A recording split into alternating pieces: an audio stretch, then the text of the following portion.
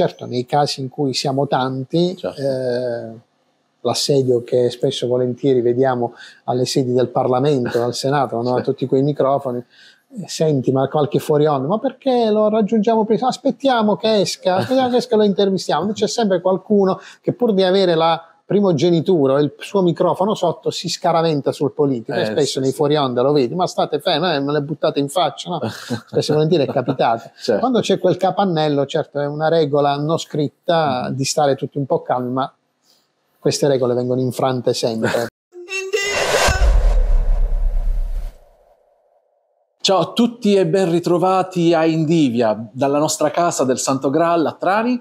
Oggi avremo un ospite che, guardate, lo adoro, cioè, lo conosco veramente, ci conosciamo da bambini, però anche lui ha avuto una grande ascesa nel campo della sua professione, però ne parliamo dopo.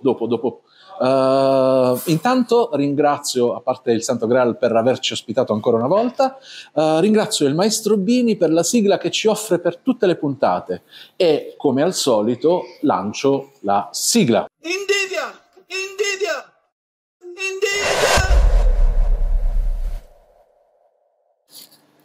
Diamo il benvenuto a Giovanni Di Benedetto. Ciao Giovanni. Salve a tutti. Ciao Paolo. Grazie per l'invito. Allora, mi trovo sempre un po', sembra strano, ma sono a disagio quando sono nell'altra veste. È più facile farle le domande che rispondere. Eppure io sono convinto che sarà una bella esperienza anche questa, come tante altre in passato. Allora, ti dico che cos'è Indivia. Indivia è un podcast fatto a Sud che ha le migliori intenzioni per diventare un concorrente temibile per quelli fatti al nord e al centro. E ovviamente, essendo fatto al sud, riprende principalmente gli argomenti. In realtà gli argomenti sono quelli dell'arte, dello spettacolo, vista sia da chi è sul fronte del palco, sia anche da chi è alle spalle, quindi anche tecnici, imprenditori del campo. Essendo un podcast fatto a sud, in generale le persone quando vengono a trovarci dal nord o da altre parti del pianeta riscoprono sostanzialmente 3 caratteristiche principali, che sono il mare, l'accoglienza delle persone e il cibo. E quindi parte subito la prima domanda conseguente che faccio a chiunque ospito nel mio podcast. Che ti mangi oggi? Che ti mangi oggi non lo so, può essere che oggi non mangi perché stasera c'è una festa, prima c'erano le feste dei 18 anni, poi sono arrivate quelle dei 40, adesso sono invitato a una festa dei 50, significa che il tempo sta passando e quindi spero per riuscire ad abbottonarmi i pantaloni, di non mangiare quindi fino a stasera, un po' come Fantozzi quando si metteva quelle panciere per evitare di... quando andava a Cortina o a Courmayeur per evitare di quindi non riesce quando andava a cena con Anna Mazzamauro, con la signorina Silvani, e un po' farò la stessa cosa.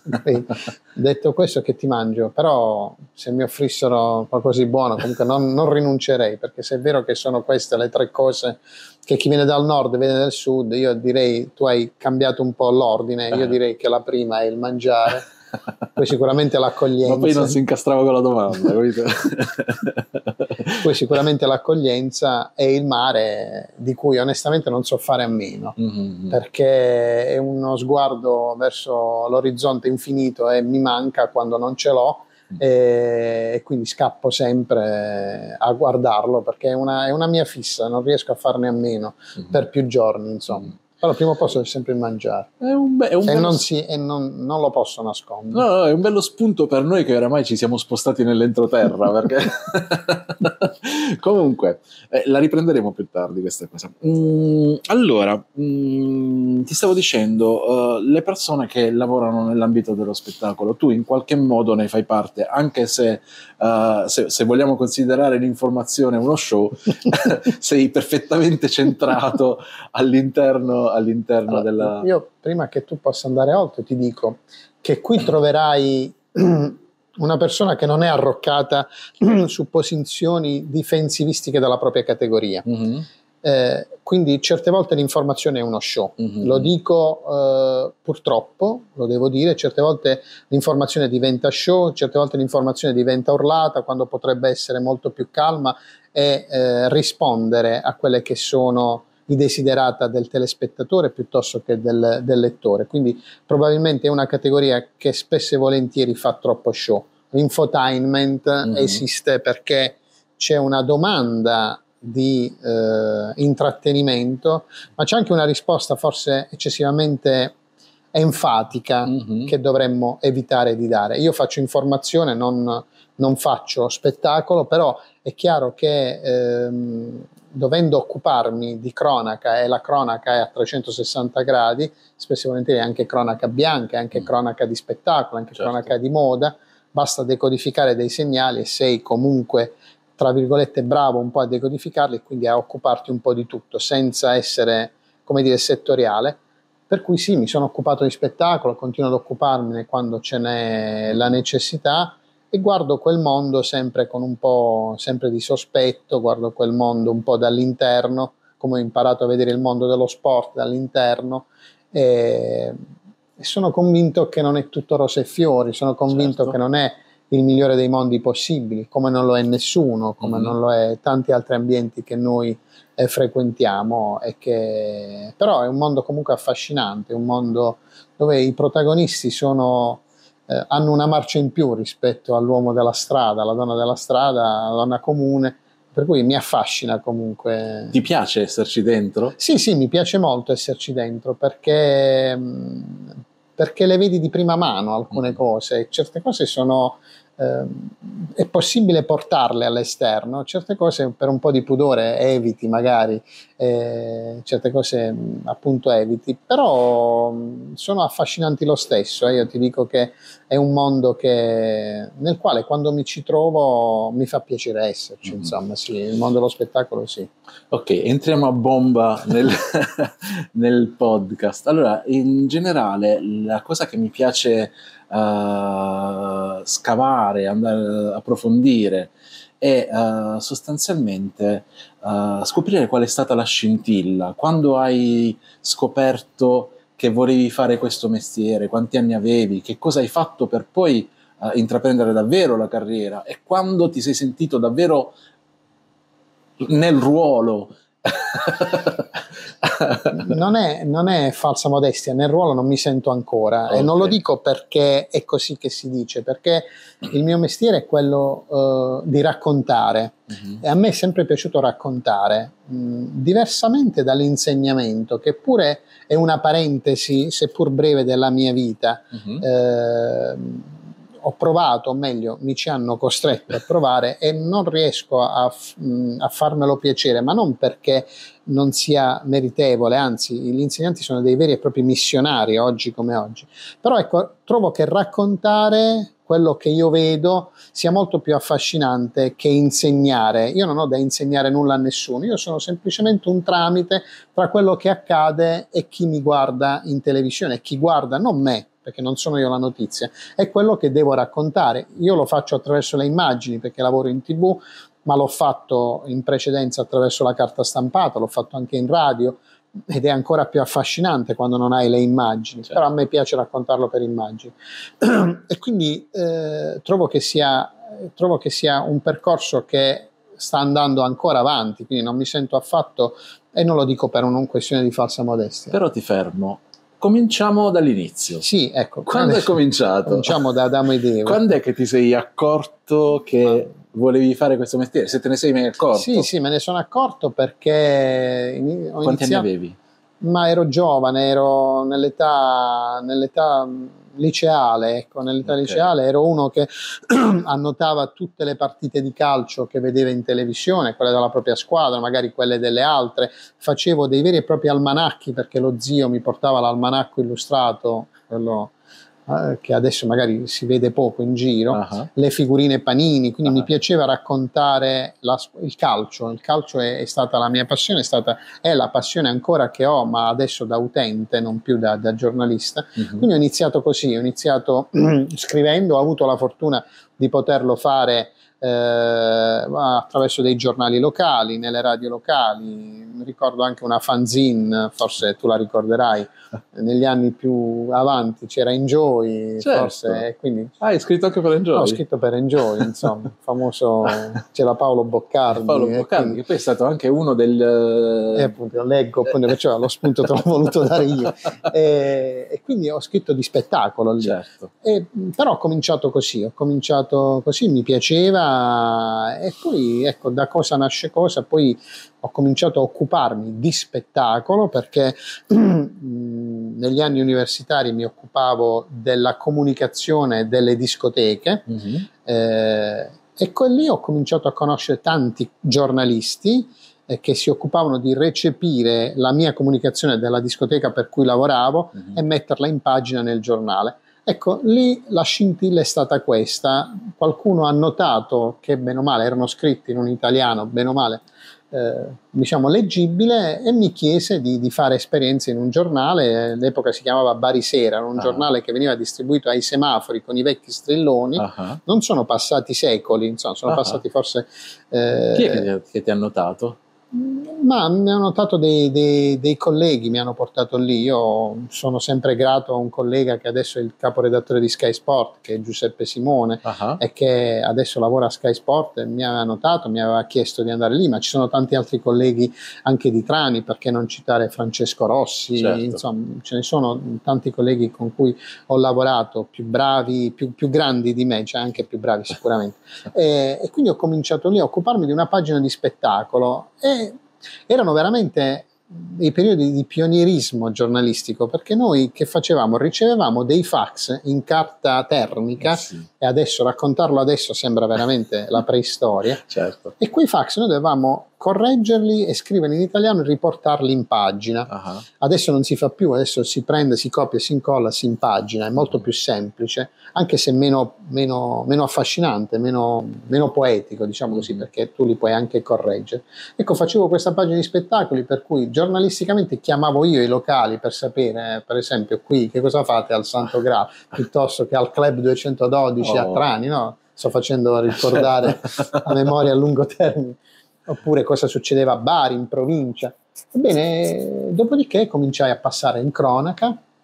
Ricordo il direttore dell'epoca, è un ricordo che io lo dico sempre ai ragazzi che cominciano, mi disse: va bene, basta, lo sai fare, sai scrivere, sai bene o male impaginare. Io tutti i giorni andavo a Bari. Dice: di dove sei tu? Di Trani. E quindi che cosa fai tu? Ti occupi, conosci i carabinieri, conosci il comune, conosci le associazioni, conosci...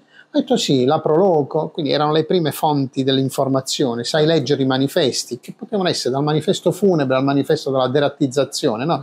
Noi giornalisti dobbiamo sapere un po' tutto, dobbiamo occuparci un po' di tutto, per riportarlo in pagina come notizie di servizio. Ho detto sì, quindi a Trani sei padrone della situazione? Beh sì, abbastanza, devo dire. Vabbè, da domani cominci a Barletta.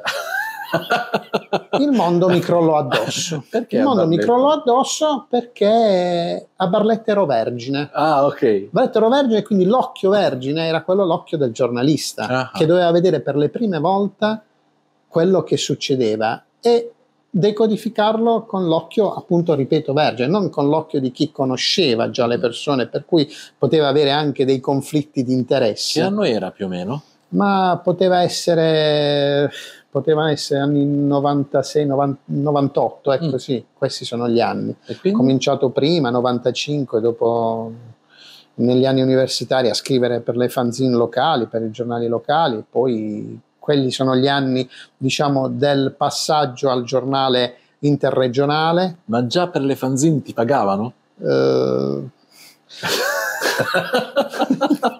Adesso faccio una telefonata a Paolo Boccardi. No, nel senso che loro mi aiutavano a raccogliere quei pezzi che erano sufficienti per poi iscrivermi all'ordine dei giornalisti, ma fu una collaborazione quasi gratuita. Diciamo, il momento tra virgolette più professionistico è quello dell'approdo a questo giornale qui, Barisera, che è stato molto formativo, perché ho fatto lavoro di redazione, quello che adesso si fa poco, ho fatto lavoro in strada, ricordo veramente con affetto quei momenti. Noi uscivamo il pomeriggio, per cui la chiusura del giornale avveniva entro l'1:30, e quindi tutto quello che i colleghi fanno nella sera, e quindi hanno un polmone più grande, noi lo facevamo di mattina, uscendo e anticipando quello che doveva succedere. Quindi dovevi lavorare. E una volta, a proposito di spettacolo, arrivava in Renzo Arbore a Bari, perché avrebbe tenuto un concerto sul lungomare. Erano le 12:30 quando il caporedattore disse: è arrivato a Villa Romanazzi Carducci, vai tu.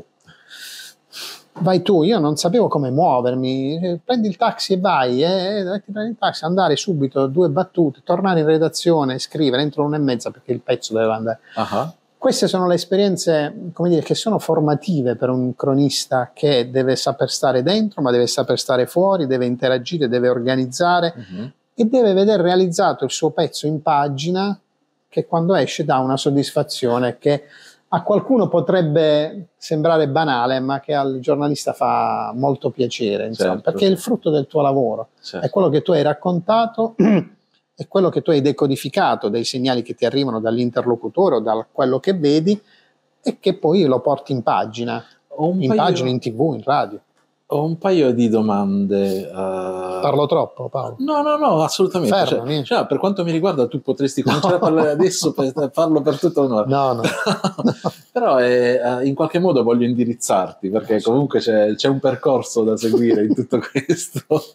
E la prima domanda è se poi, una volta stampati, ti rileggevi, oppure dopo un po' hai lasciato stare, nel senso... No, mi sono riletto con piacere, con piacere, con autoassoluzione autoassoluzione mai. Ma noi li rileggiamo sicuramente prima di mandarli in pagina, prima di chiudere il giornale, oppure prima di mandare in onda un servizio, li rileggiamo, li straleggiamo. Li rileggo negli anni che vengono con un po' più di, come dire, nostalgia, un po' nostalgia, un po' avrei potuto scrivere meglio, lo stile è cambiato, forse questo attacco, che all'inizio del pezzo non l'avrei fatto, ne avrei fatto un altro, con l'esperienza avrei messo un verbo piuttosto che un altro, ma quelli sono non peccati di gioventù, sono situazioni del momento, perché il cronista è, come dire, lo storico dell'attimo. Noi dobbiamo raccontare l'attimo, e anche attraverso quello che noi percepiamo. Se lo facciamo in maniera più obiettiva possibile, certo è il massimo. La difficoltà è essere proprio obiettivi di fronte a un evento, che può essere un evento tragico, un evento felice, però spesso e volentieri c'è qualcuno che non riesce a estraniarsi. Dopo tanti anni io sono riuscito anche a estraniarmi da eventi drammatici, catastrofici, essere freddo anche al momento in cui scorrevano bare, cadaveri, immigrati, oppure momenti felici, nascite, gioie che ti possono derivare dal contatto con tante realtà. Io non saprei fare a meno di fare questo mestiere. Ci sono alcuni momenti che voglio ripercorrere della tua storia. Questo mestiere è bello, perché incontro Paolo, domani incontro un'altra persona, cioè non riuscirei mai a stare fermo in un posto e circoscritto a mettere dei timbri, oppure... E il bello è proprio la ricchezza che ti viene dall'incontro con qualsiasi persona, dall'alto funzionario delle ambasciate fino all'ultimo, non lo so, all'ultimo degli ultimi, ma non perché sia ultimo, ma perché arricchiscono tutti, tutti ti arricchiscono e ti danno grande ricchezza. Ok, fermati un secondo. Io avevo un'altra domanda rispetto a questo percorso, perché quando tu dici ho cominciato a fare questa cosa già sin dal liceo, e poi hai cominciato a pensarla davvero come professione, i tuoi genitori ti sono stati accanto, ti hanno sostenuto, oppure sono stati che cosa stai facendo, pensa a studiare per il posto fisso? Devo dire la verità, i miei genitori sono stati il partner forse migliore che io potessi avere. Non hanno mai dubitato delle scelte sia mie che di mio fratello. Abbiamo sempre fatto quello che a noi piaceva fare. Hanno cercato di indirizzarci quando eravamo più giovani. Se penso che studiavo pianoforte e l'ho lasciato perché non volevo più saperne, loro mi hanno cercato di, non dico costringere, ma continuare a pregare perché continuassi a studiare, non ne ho voluto più sapere ed è stata una delle più grandi sconfitte per me, delle più grandi recriminazioni che ho nei miei confronti. Se avessero insistito, col senno di poi, dico, forse li avrei dovuti ascoltare di più. Però no, in questo mestiere no, loro sono orgogliosissimi di quello che faccio, anche perché io non sono figlio d'arte, mamma era un insegnante ma ha preferito stare a casa per accudire i figli, babbo è un ufficiale dell'esercito in pensione, per cui tutt'altro mestiere, cioè in casa non c'era nessun giornalista, sono io il primo che faccio questo mestiere. Solo lo zio che portava gli almanacchi, ma non come... Ma lo zio era un ferroviere, un capotreno, portava gli almanacchi, era un appassionato di calcio, ecco, lui è una delle scintille nella mia vita, ma ce ne sono poi altri, gli amici. E ti dico, mi hanno sempre assecondato. Io ricordo, per esempio, che i primi tempi del giornale, appunto di Bari Sera, io lavoravo praticamente gratis perché avrei dovuto prendere questo famoso tesserino da pubblicista. Prendevo però un rimborso spese che copriva il costo dell'abbonamento ferroviario, per cui veramente rimaneva pochissimo in tasca. Però l'ho fatto con sacrificio, l'ho fatto senza portare nulla a casa. Però insistendo, c'erano i miei colleghi di università che dicevano ma lascia perdere, vedi che stai solo perdendo tempo. Effettivamente li ho visti laureare molto prima di me, però io ho inseguito questo sogno e l'ho realizzato, ho cavalcato, si dice nel nostro gergo, questa tigre in tempo, perché adesso vedo che è molto più difficile l'accesso, non tanto l'accesso all'iscrizione all'ordine, l'accesso proprio alla professione, perché la crisi dell'editoria è tale che non ti permette grandi spazi. Ho cercato di prendere il treno veramente in corsa, sono orgoglioso di quello che ho fatto, perché l'ho fatto con pochi mezzi, però veramente sempre assistito dai miei genitori, che non hanno mai perso le speranze per quello che facevo, perché vedere il mio lavoro in pagina, anche se non era firmato nulla ai primi tempi, mamma diceva, ma che stai facendo? Che lavoro è? Anche mio padre lavora, invece era tutto frutto del mio lavoro. Poi è arrivata la firma dopo, ma la firma magari era l'ultima cosa in una pagina fatta da altri, impaginata da altri. Mi hanno sempre assistito i miei, sempre. In ogni cosa, devo dire la verità. Ok, sei un fortunato, perché no, tra le tante persone che ci sono state, tutti quanti hanno trovato delle resistenze, tutti quanti, la maggior parte hanno trovato delle resistenze per poi... ci sono stati dei momenti bui in cui anche loro avevano quasi perso le speranze, però sai, ho voluto insistere, poi Bari Sera è arrivata la televisione, Telesveva, poi è arrivata la Gazzetta del Mezzogiorno, il Corriere del Mezzogiorno, Telenorba, dove attualmente sono, è arrivata la Repubblica e quindi sono arrivate collaborazioni importanti che hanno fatto fare questo salto che adesso mi permette di vivere di questo lavoro.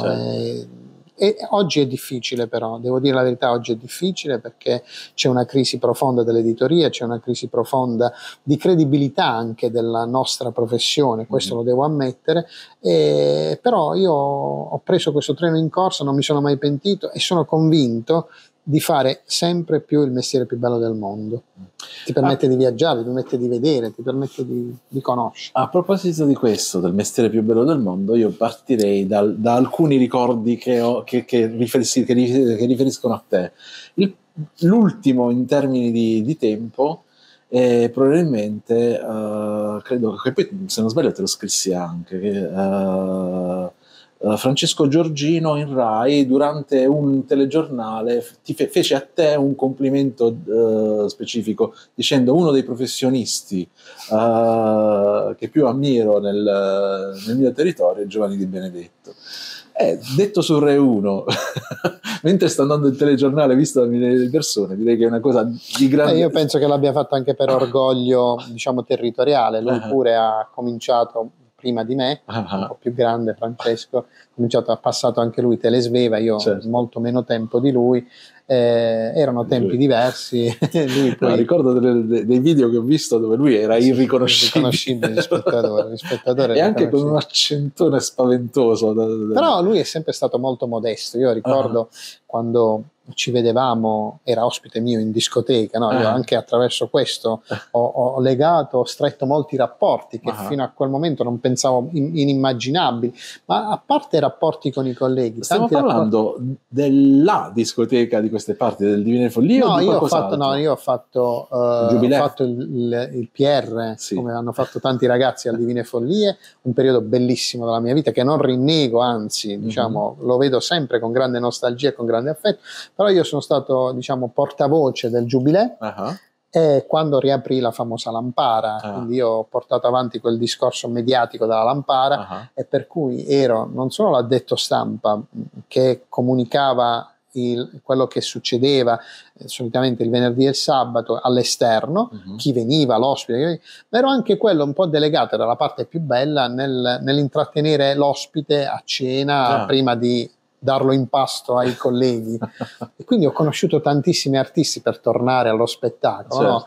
Di cui conservo dei ricordi bellissimi, anche dei ricordi magari che è preferibile non dire, magari chi alzava il gomito un po' di più prima di entrare in scena, però considerate tutte quelle figure quasi mitiche. Non parlo di Mina, Dalida e le sorelle Kessler, che non ho conosciuto, naturalmente sono troppo piccolo, sono più giovane. Però tutte le figure che sono arrivate... Negli anni 60 forse non c'eravamo, diciamo. Però tutte le figure che sono arrivate dopo sono proprio scolpite nella mia mente, perché io ero a cena con loro, perché dovevo illustrare loro, spesso e volentieri sono andato a prendere anche delle persone dall'aeroporto. Quindi è stato veramente bello anche rapportarmi con loro, scoprire dei lati che in televisione non apparivano. Hai qualche aneddoto? Io per esempio non voglio fare nomi, però ricordo un cantante molto famoso, diciamo, che prima di entrare in scena si era completamente ubriacato, diciamo, era veramente ciucco. Io l'ho rivisto poco tempo fa in televisione, sto dando un altro indizio.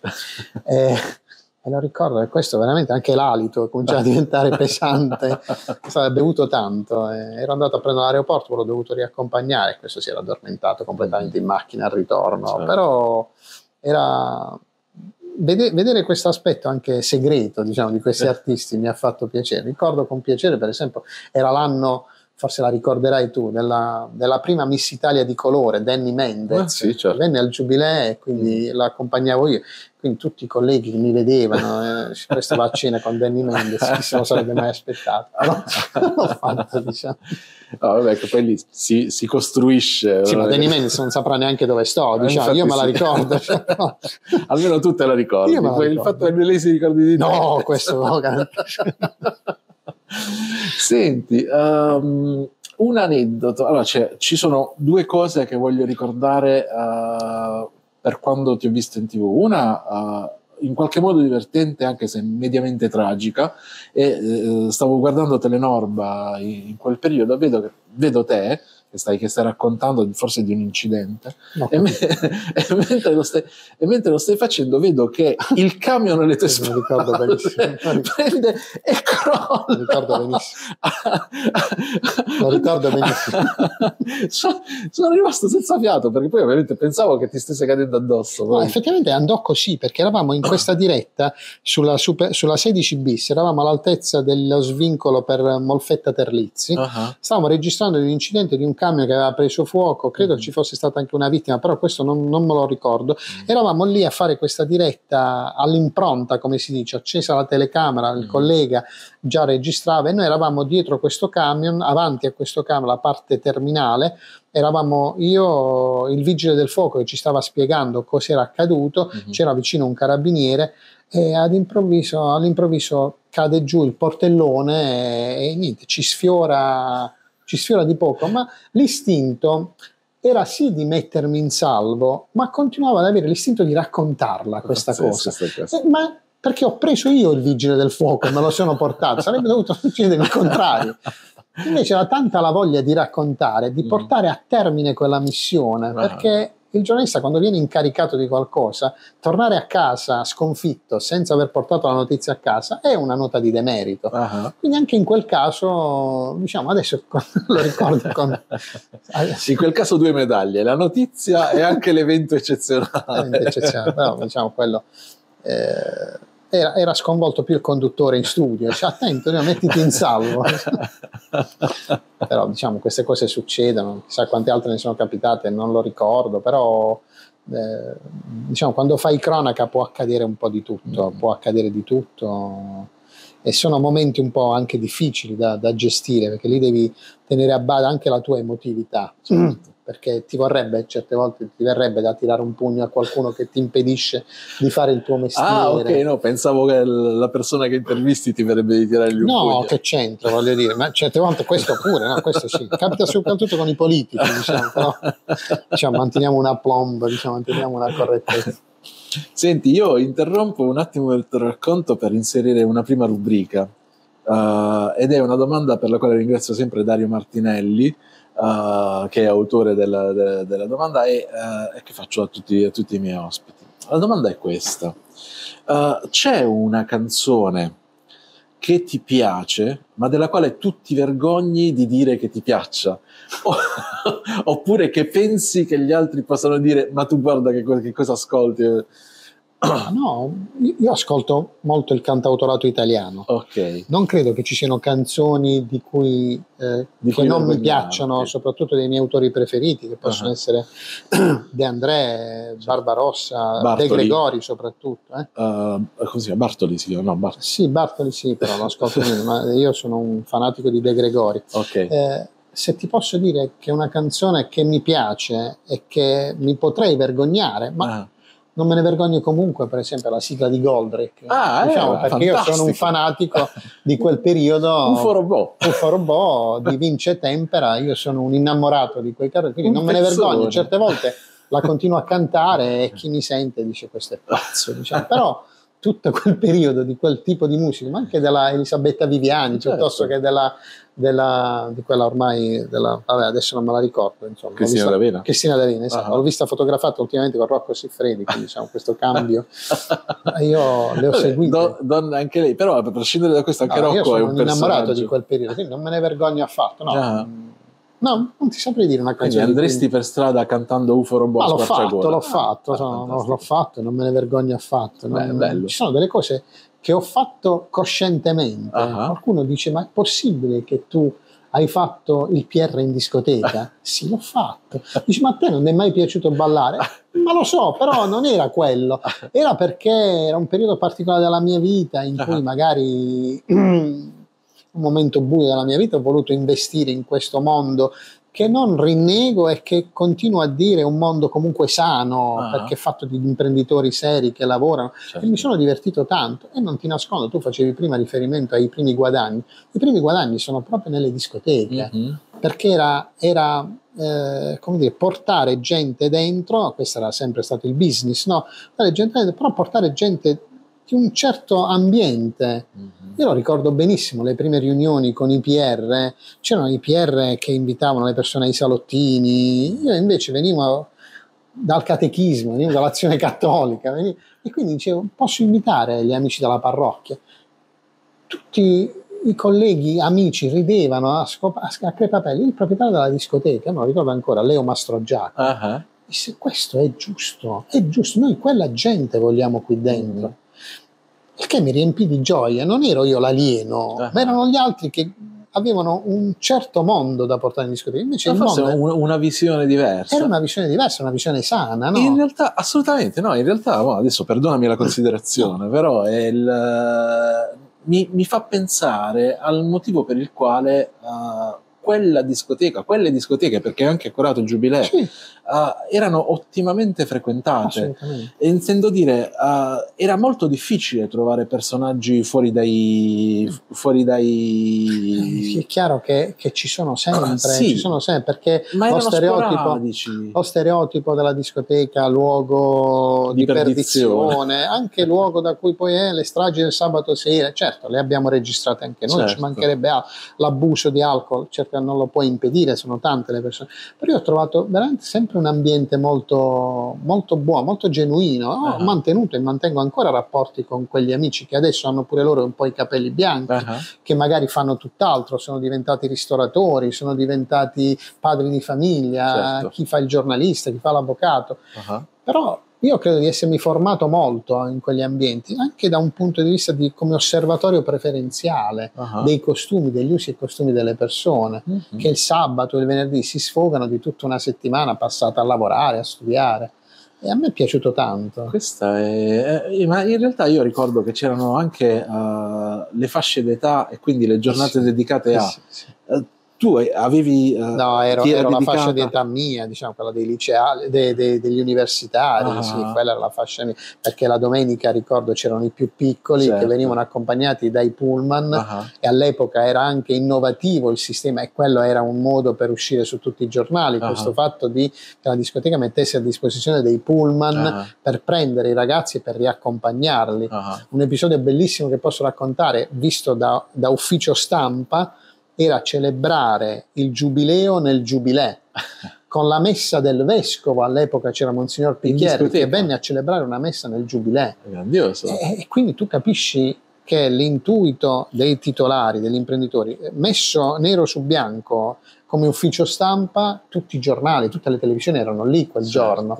E capisci bene che l'intuizione era questa, cioè far celebrare il giubileo nel giubileo. Poi c'erano i primi siti internet, quindi cliccando sui motori di ricerca il primo che usciva era proprio giubileo, quindi noi facemmo un articolo anche su questo. Era divertente, era bello, cioè, io mi sono divertito tanto, ho imparato tanto e non ho mai rinnegato quell'ambiente, anzi direi tutto il contrario. Senti, tu adesso fai il giornalista per Telenor, principalmente in video, e ultimamente la modalità di trasmissione si è molto semplificata, nel senso adesso una volta io ricordo che c'eri tu, c'era l'operatore con la camera che ti portavi in giro, andavate in giro insieme, una squadra. Sì. Era già cambiato il mondo quando io ho cominciato nel 2000, eravamo io e l'operatore, ma prima di me, e questo lo ricordano i colleghi adesso pensionati, addirittura erano 4 le persone che uscivano. Io ricordo alcuni colleghi che mi raccontavano, per fare i ritiri delle squadre di calcio usciva chi guidava la macchina, usciva il giornalista, l'operatore, e usciva lo specializzato, colui che manteneva i faretti.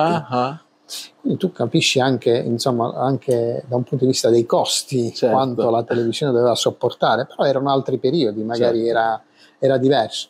Adesso si è ridotto molto, adesso il giornalista è anche l'operatore, l'operatore è anche il giornalista, perché i mezzi tecnologici ci vengono in aiuto, quindi un telefonino di ultima generazione ci aiuta a fare delle riprese molto belle, molto di alta qualità in HD.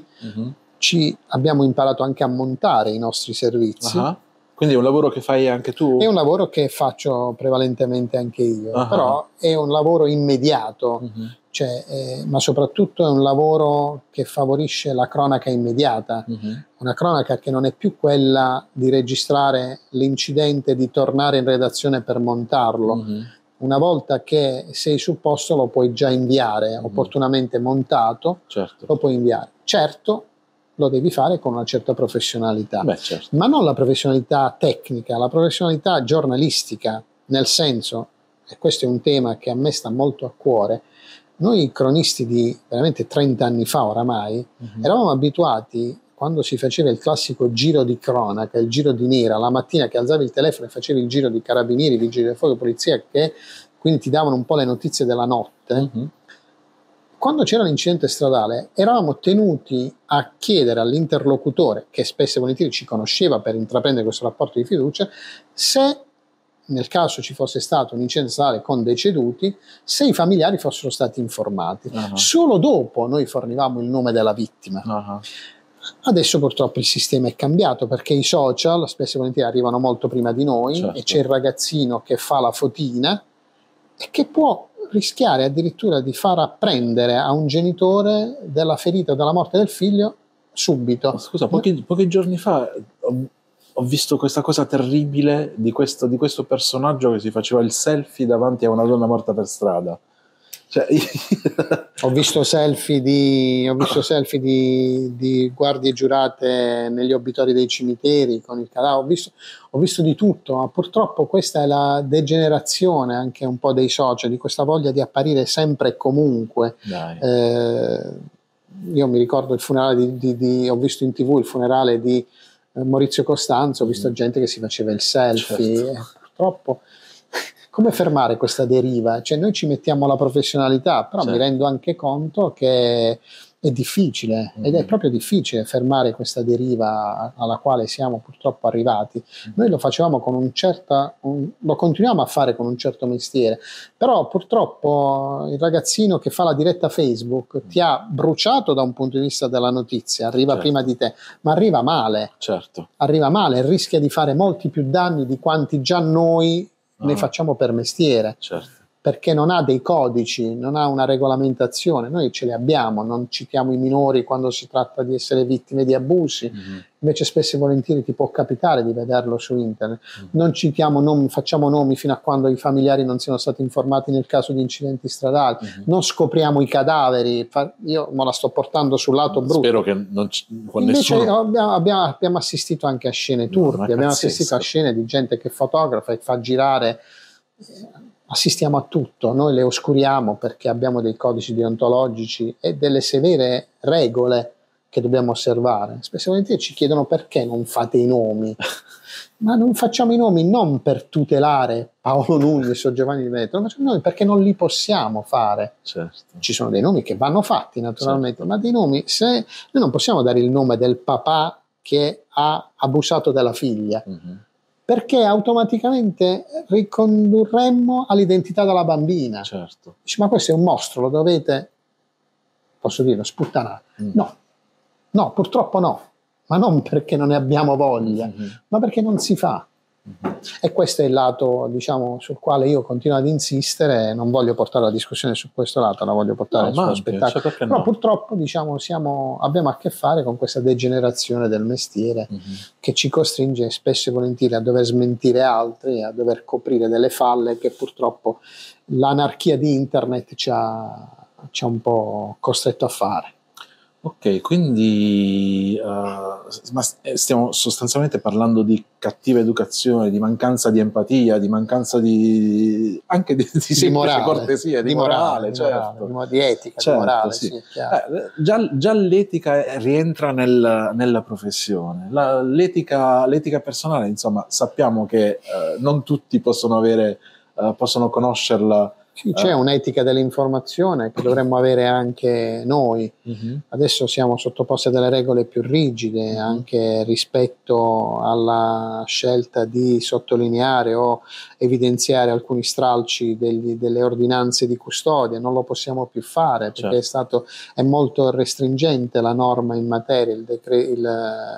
L'emendamento Costa ci ha un po' anche impedito di far uscire determinate notizie fino almeno, quantomeno all'inizio del processo. Certo, alcuni parlano di legge bavaglio, altri come me ritengono che insomma una regola andava data, perché nel calderone ci sono finite anche persone che poco o nulla c'entravano con le indagini. Faccio l'esempio delle famose pesche a strascico delle intercettazioni telefoniche.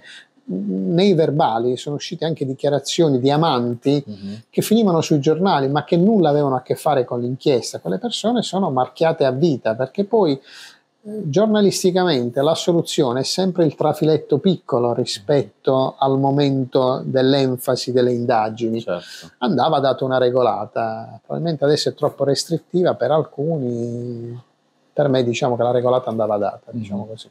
Quindi sei d'accordo sostanzialmente su questa restrizione? Sono oppure d'accordo, potevano essere un po' sono più d'accordo. No, io credo che un po' di elasticità ci voglia, però ci voglia anche un po' di etica da parte di chi fa questo mestiere. Spesso e volentieri, metto anche in mezzo, siamo un po' vomitiamo addosso o ci vomitiamo addosso, dovremmo un po' fermarci. Io lo dico sempre, utilizzo proprio questa metafora del lenzuolo bianco, che è quello che solitamente quando c'è un incidente, quando c'è un omicidio viene messo sul cadavere.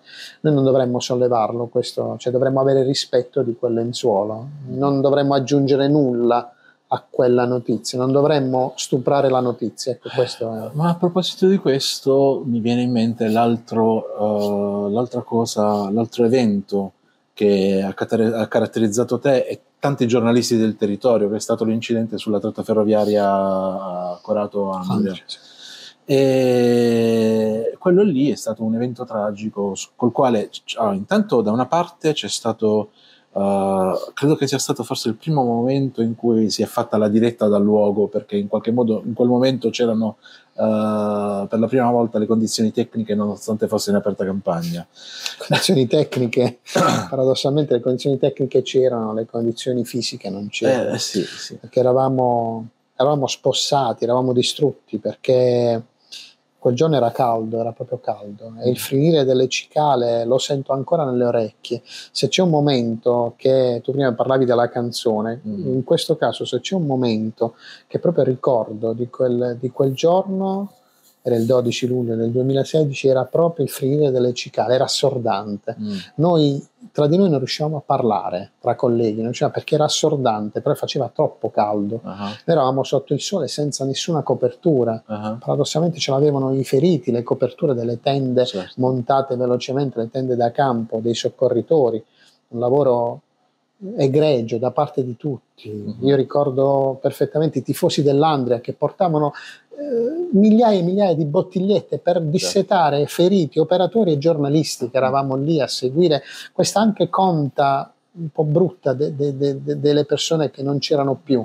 Giornate interminabili cominciate la mattina intorno a mezzogiorno. Io ero in ferie quel giorno, ritornai dalle ferie perché ero comunque qui, perché sentivo l'esigenza di raccontare quello che era successo nel mio territorio, una delle tragedie forse più grandi che ho raccontato, però l'ho fatto in maniera sempre molto asettica, perché lì non bisognava farsi coinvolgere, perché era terribile vedere i parenti che arrivavano, la disperazione, le urla della gente.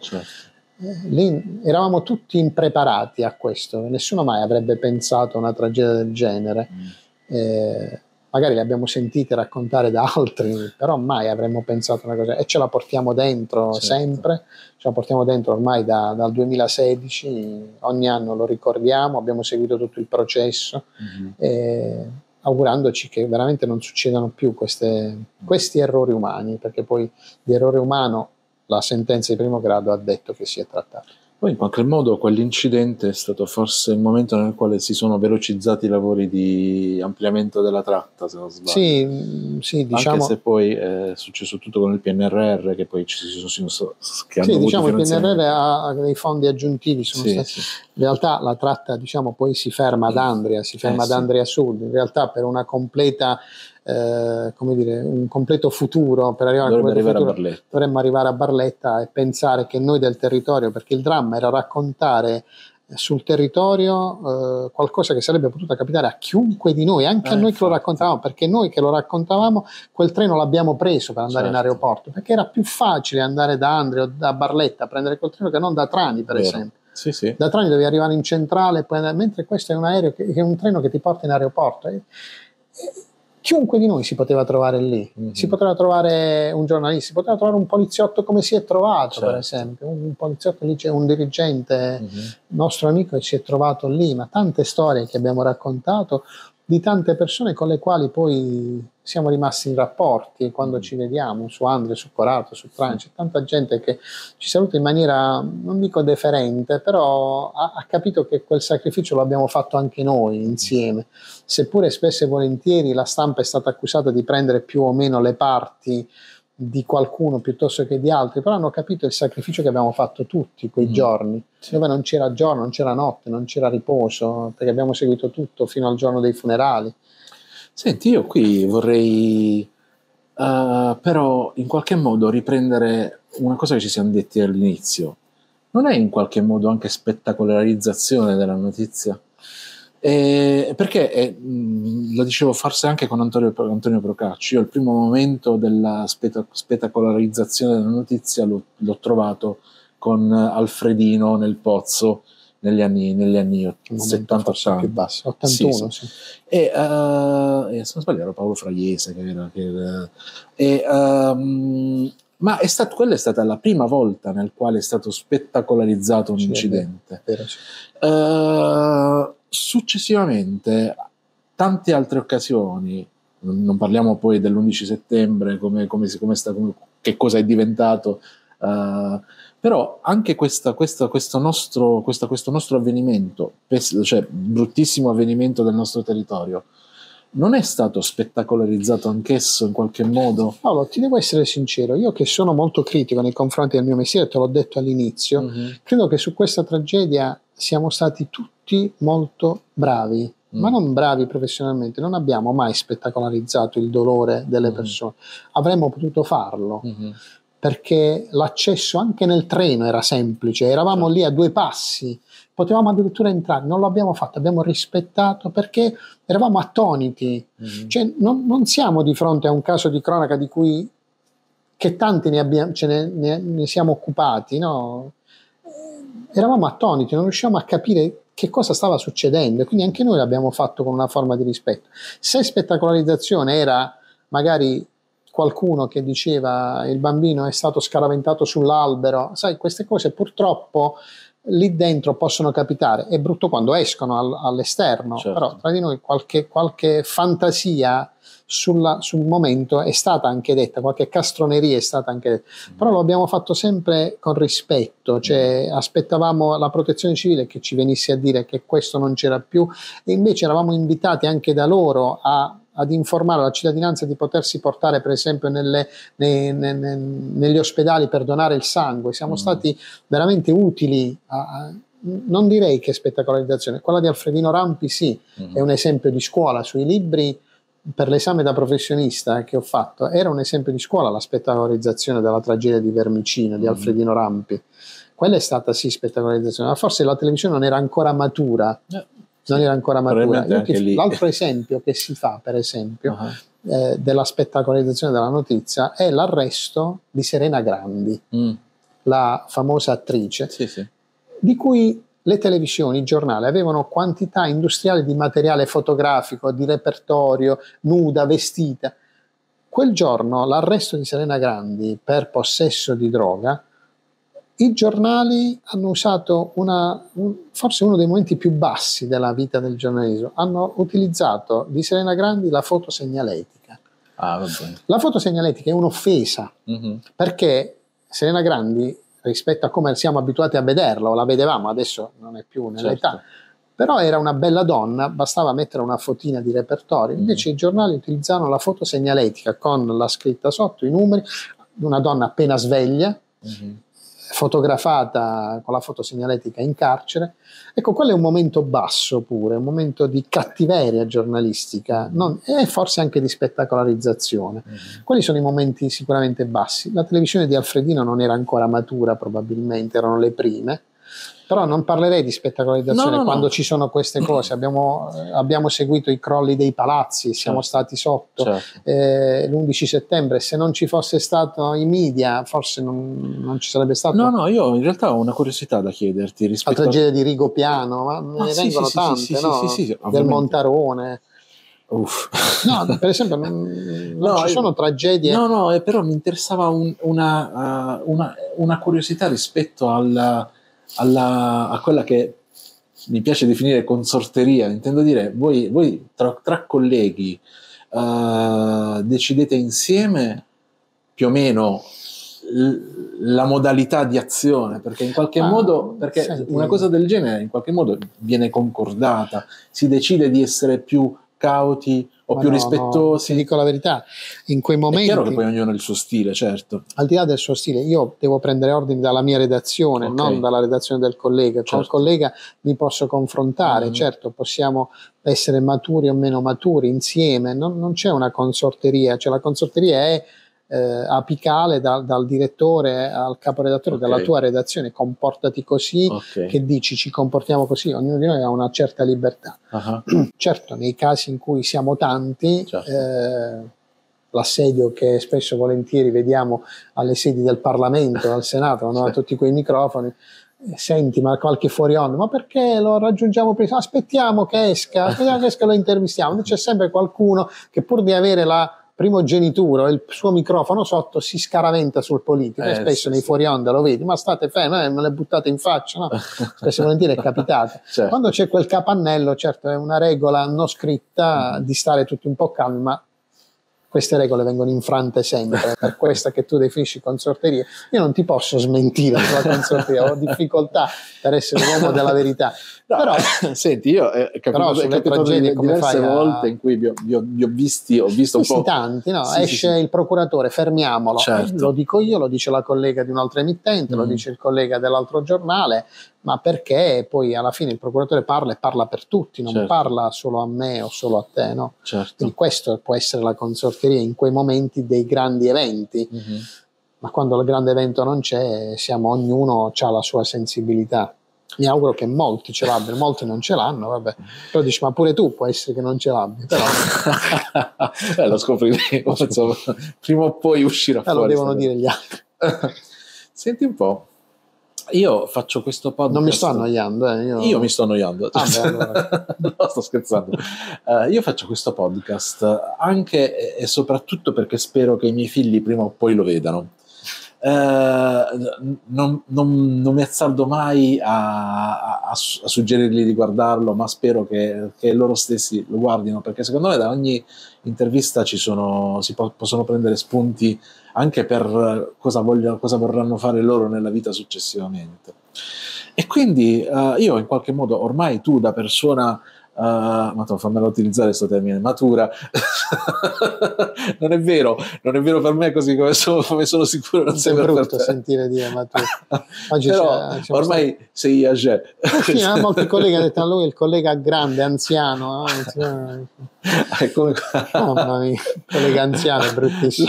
Presente la prima volta in cui ti hanno chiamato signore? No, signore è brutto, sì. L'ascensore è brutto, proprio una sensazione di passaggio. Non sei più un giovinotto. No, niente. Solo per la mamma, se no sono un bambino. Infatti. Senti, no, in realtà io vorrei tentare di dare un consiglio, un'apertura, una chicca in più per chi volesse intraprendere la tua professione, o comunque, non so, quello che ti senti di dire che possa essere d'aiuto a chi ancora deve iniziare o a chi ha appena iniziato. Senti, io devo essere onesto, io lo consiglierei a tutti questo mestiere. Però che poi lo perseguono oppure no? Ma, nonostante mi renda conto che oggi siamo saturi non di professionisti, non di chi lo fa per mestiere, ma siamo saturi di informazione. La troppa informazione non è informazione, certo. Quindi io sarei più portato a dire che mi auguro che ci sia un momento di, come si dice, di stop per poi resettare il sistema. Abbiamo bisogno di un reset del sistema. Però continuo a dire che questa è la professione che io continuerei a scegliere, la consiglierei anche ai miei figli, certamente, perché è una professione piena di fascino. Io ho fatto anche l'inviato in guerra ed è un'esperienza bellissima. Fatta in Kosovo nel 2008, quando all'indomani della risoluzione dell'ONU, della divisione tra la Serbia e il Kosovo.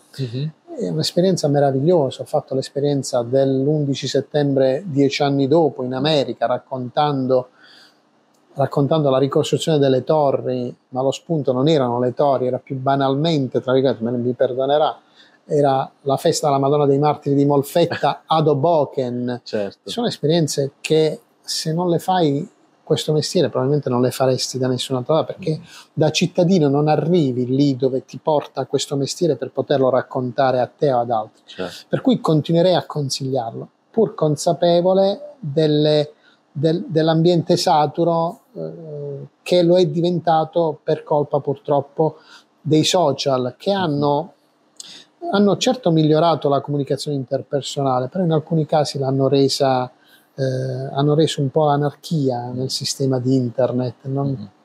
Se tu pensi che prima copiavamo i pezzi dei corrispondenti e li rifacevamo perché ci arrivava il fax, adesso ci arriva l'email e lo puoi mettere in pagina, lo puoi correggere, lo puoi montare, lo puoi correggere anche una volta che esce su internet, perché prima non si poteva fare, una volta che stava ormai non era potevi andata, più toccare. certo.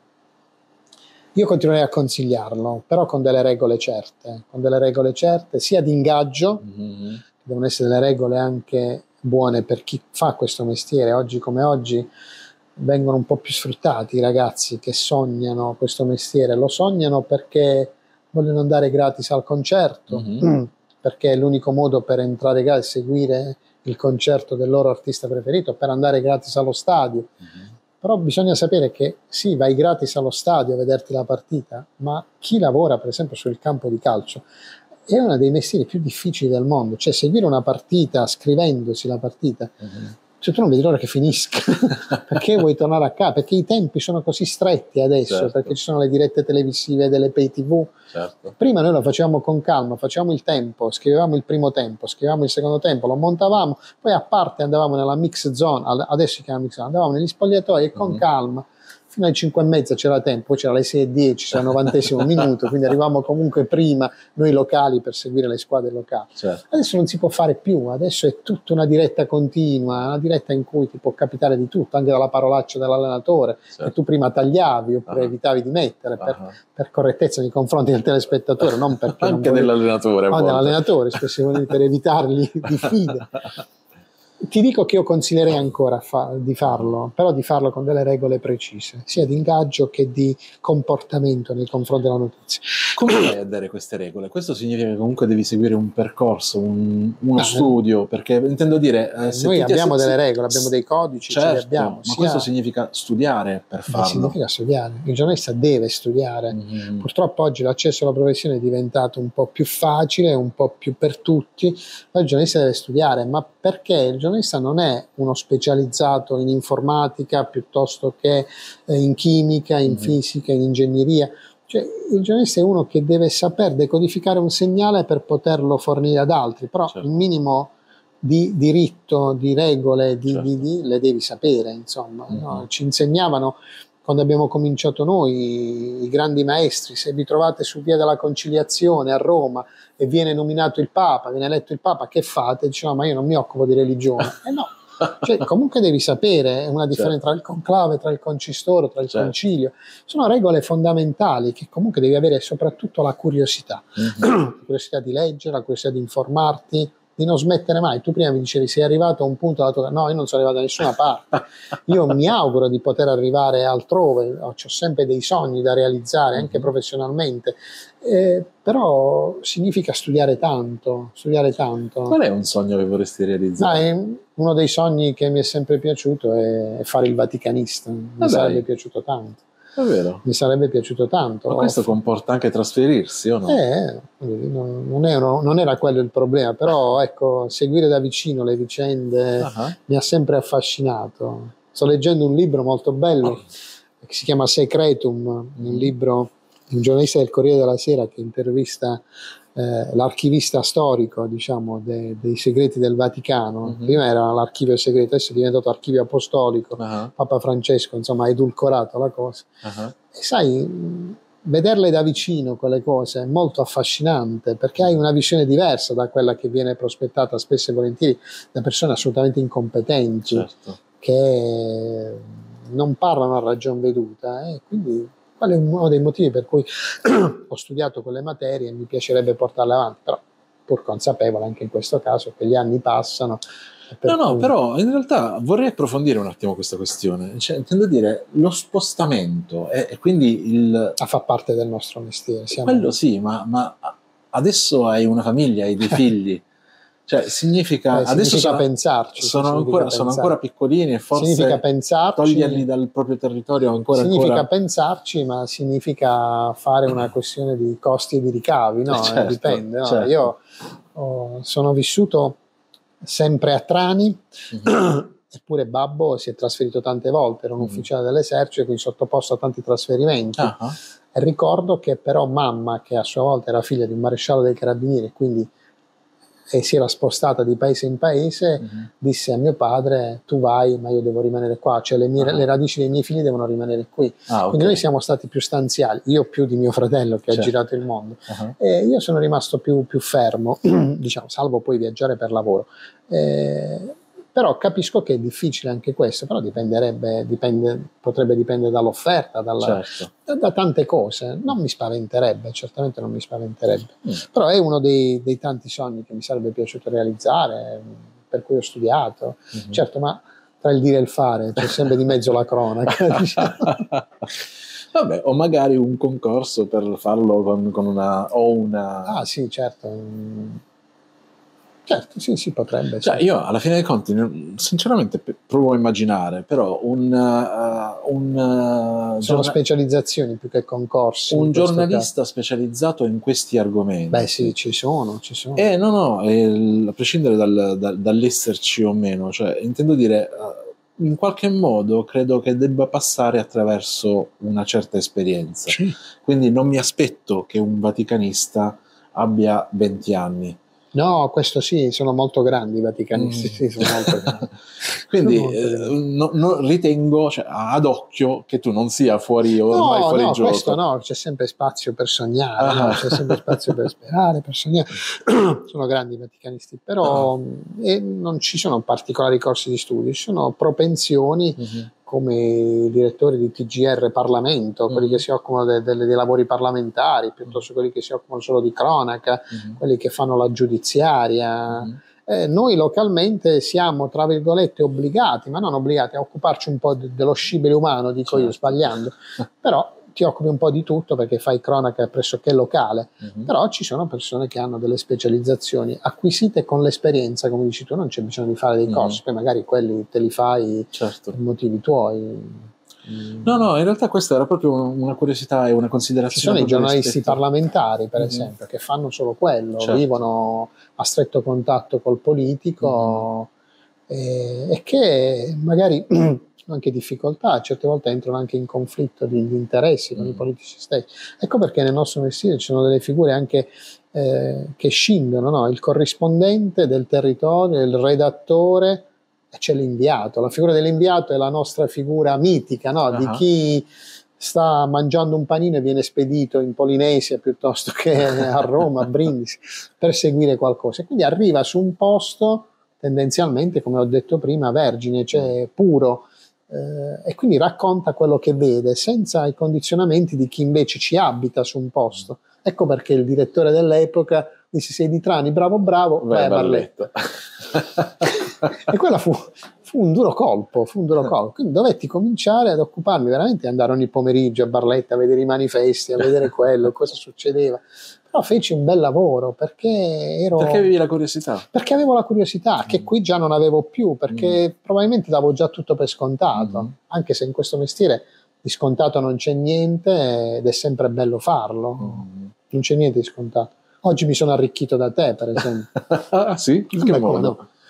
Come no? In che modo? Ma per esempio il tuo modo di fare è empatico, è lo stesso modo di fare che vorrei avere io, che spero che qualcuno mi riconosce, ma che spero sempre di avere, di mettere a proprio agio l'intervistato, perché noi siamo abituati a fare domande, magari spesso e volentieri non ce ne frega manco della risposta, però è importante essere messi a proprio agio, perché è come la maieutica, no? L'arte della maieutica di Socrate, cioè estrarre dal corpo della donna il bambino e lo devi fare, ecco, cercando di parlare con la persona, di metterlo a proprio agio, non puoi andare come fanno anche molti colleghi già prevenuti, oppure già il titolo già deve dirmi questo. No, non è vero, diciamo, il mondo lo devi scoprire. Magari te lo dirà pure, però magari te lo dirà pure, ma fammelo scoprire, insomma, e quindi essere messo a proprio agio, soprattutto quando hai di fronte una telecamera.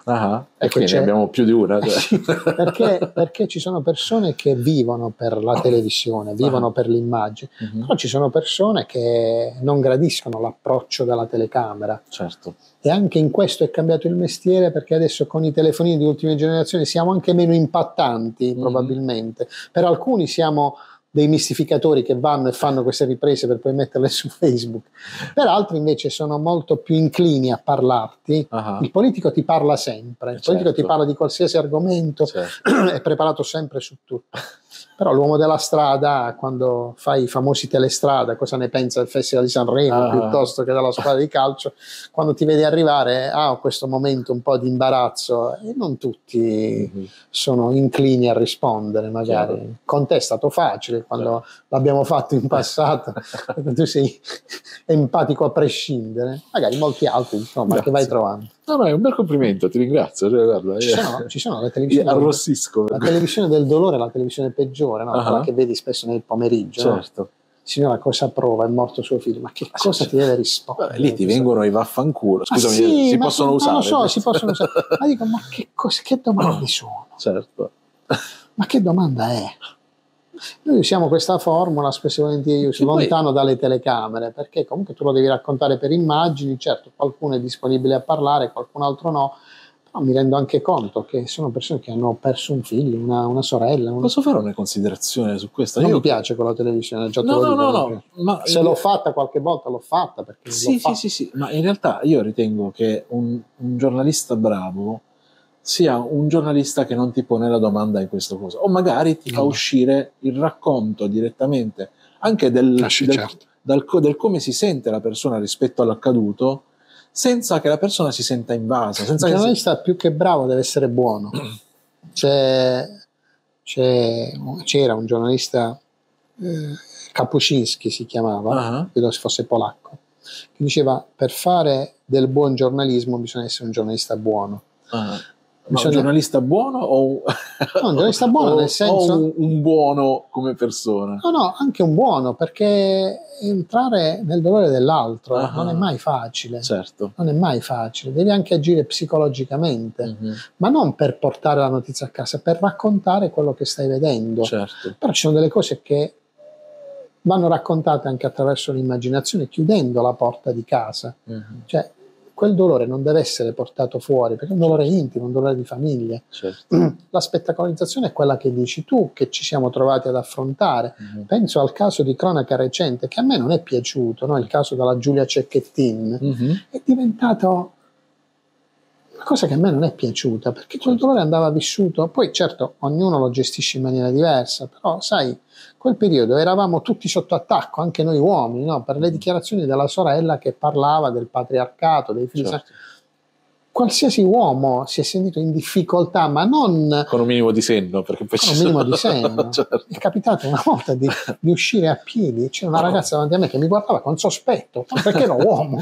Era quel periodo. Ecco perché quei periodi sono veramente, quando c'è questa enfasi, troppa enfasi, bisogna raccontare con criterio le cose, bisogna stare calmi, perché quelli sono i periodi peggiori, quando tutti si affannano a trovare il particolare in più sulla notizia, fermo restando il dramma, che il dramma è rispettabile, però ecco, poi le derive ci sono. Ecco. Anche se a me ogni tanto piace comunque cercare di ottenere lo spunto di gossip, oppure lo spunto, però quello no, fa parte della natura umana. Certo. Sangue, soldi e farina, no? È quello che hanno sempre voluto le persone. Il sangue tira, la cronaca nera tira moltissimo nei telegiornali, nella cronaca degli approfondimenti del pomeriggio, spesso e volentieri gestiti da giornalisti poco preparati, smentiti da magari avvocati o magistrati in studio, giornalisti che fanno la confusione tra il capo di imputazione, tra l'ipotesi di reato, tra l'indagato, l'imputato. Che non è semplicissimo se non hai un minimo di esperienza all'interno delle aule dei tribunali. Devi avere l'esperienza nelle aule dei tribunali e negli uffici di procura, che sono cose diverse, perché spesso e volentieri veniamo anche rimproverati sull'utilizzo dei termini. E questo sbagliato utilizzo dei termini fa propendere anche l'opinione pubblica verso un certo modo di giudicare la persona. Ecco perché poi quei grandi processi delle corti d'assise ci sono anche i giudici popolari, che sono quelli che la televisione la vedono, rispetto magari al giudice che legge le carte. E il processo mediatico è uno dei processi secondo me peggiori che esistano, che spesso e volentieri sono processi che quando approdano nelle aule dei tribunali portano ad un'altra verità, portano ad un'altra verità che non è quella che abbiamo raccontato con enfasi, perché in quel momento era necessario sentire la vittima, sentire il parente, e quindi appassionarsi di una tesi investigativa, di un'ipotesi investigativa. Noi non ci dobbiamo appassionare di questo, noi dobbiamo essere sempre molto cauti e terzi, dico io. Non è facile, non è me ne rendo conto, perché siamo uomini tutti, come sono uomini i magistrati che sbagliano, siamo uomini noi che sbagliamo nel dare dei giudizi, magari troppo affrettati, però di errori che possono portare anche alla distruzione di una persona ce ne sono tanti. Certo. Io lo dico spesso, facciamo un lavoro simile a quello del medico del pronto soccorso, perché anche noi siamo tra la vita e la morte, cioè dare in pasto a sbattere il mostro in prima pagina non ci vuole niente. Noi abbiamo un'arma forse più potente delle altre, se la utilizziamo male, certo le querele, la diffamazione, le cause civili sì verranno, certo. ma fino a quando le paghi, la persona che tu hai offeso, che tu hai, come dire, messo in prima pagina, il mostro che mostro non è, la persona è distrutta per sempre. Sì, sarà ricordata anche dopo un'eventuale scagione, perché ci sarà sempre il dubbio Ci sarà sempre il dubbio, sei sempre stato uno che è passato nelle maglie della giustizia, poi sei uscito assolto e quindi sei più pulito di me, perché sei pulito da un processo. Però lo hai marchiato a vita questa persona, ed è brutto quando una cosa... Ecco perché in quei casi di incertezza bisogna essere sempre, nelle formule dubitative ci stanno sempre, ma il condizionale non ti ripara dall'aver ucciso una persona. Certo. Andiamoci piano. Senti, stiamo per concludere questa nostra bella chiacchierata. Ti ho chiesto prima quanto dura, tu hai detto però il tempo passa, sì, effettivamente passa.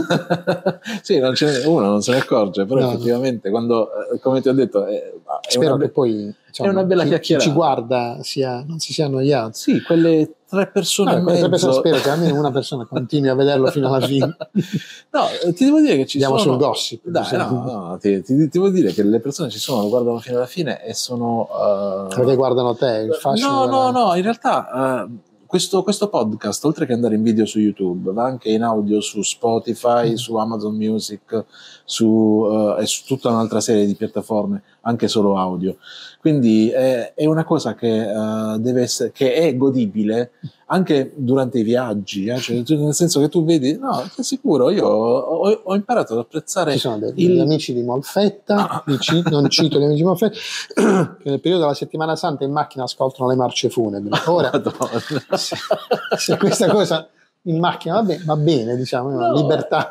No, ti devo dire la verità, che ci sono persone che apprezzano il long format, il formato lungo, e visto che il mio formato è quello di approfondire la vita delle persone che intervisto, e sto vedendo che in qualche modo viene apprezzata e gli ascolti stanno cominciando a diventare sempre migliori, quindi sono contento di questo.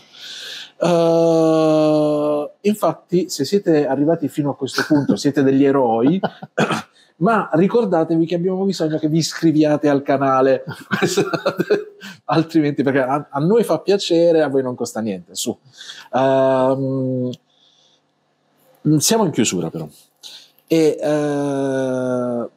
vorrei chiudere con l'ultima rubrica che è la domanda che faccio un po' a tutti i miei ospiti, che è una domanda per la quale ringrazio Michele Didone. No, non ce l'ho scritto. Ho il gettone magico, il gettone degli anni 80, il gettone della cabina o della cabina, come diciamo noi. Questo gettone ti permette di fare una telefonata a una persona vissuta o ancora vivente o di fantasia e di chiedergli o di parlargli di qualunque cosa. Chi chiami e che cosa gli dici? È difficile questa, molto difficile, perché chiunque chiamassi scontenterei quelli che non ho chiamato. In questo momento che ho valutato, ho capito che i nonni sono patrimonio dell'umanità, e l'ho capito perché adesso ho 2 figli e ecco, mi piacerebbe farla ai nonni, ai nonni con cui ho vissuto di più, quelli con cui ho vissuto di meno, Qualcuno sarebbe stato molto orgoglioso. Quindi ai tuoi nonni? Sì, ai 4 nonni, sì, chi più o chi meno. È chiaro che ho vissuto sempre più con quelli di Trani rispetto a quelli di Pisticci, della provincia di Matera, di cui è originario il babbo. Però ecco, credo che sarebbero stati tutti e 4 orgogliosi. Anche la nonna, che diceva: ma perché non lavori alle poste?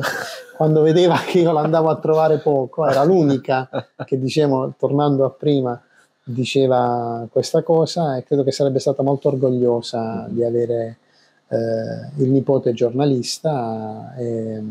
Ecco, magari da quando loro non ci sono più, magari loro mi guardano e, diciamo, la carriera è andata più avanti. Quando erano ancora vivi, insomma, muovevo i primi passi. Quindi sì, questa è una telefonata che vorrei fare. Sì.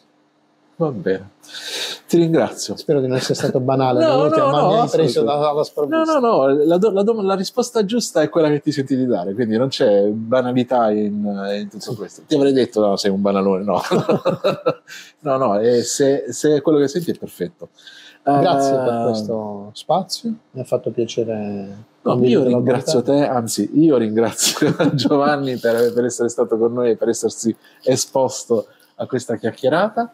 Ringrazio il Santo Graal per lo spazio che ci offre per tutte le nostre puntate. Ringrazio anche il maestro Bini, che ci offre la sua sigla per ogni puntata. Insieme a te io vorrei lanciarla, quindi insieme. Sigla. Il maestro Bini, per il quale noi abbiamo fatto un servizio, diciamo. Sì, abbiamo intervistato su YouTube, una bella figura, diciamo, che Trani avrebbe necessità di valorizzarle ulteriormente, le figure che abbiamo. Trani è un po' fredda rispetto alle figure che ci sono. Lanciamo un attimo la sigla e poi ce lo diciamo, che la metto in coda, che mi piace un sacco. Bene. Andiamo? Sigla.